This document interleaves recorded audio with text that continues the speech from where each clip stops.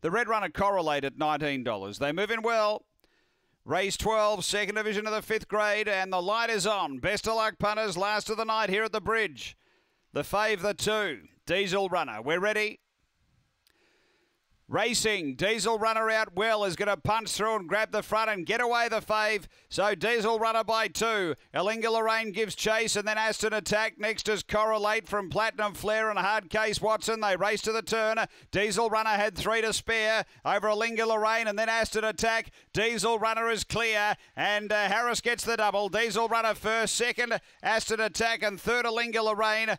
Fourth, I reckon it's Platinum Flare, and out wide we had Correlate and then Hard Case Watson.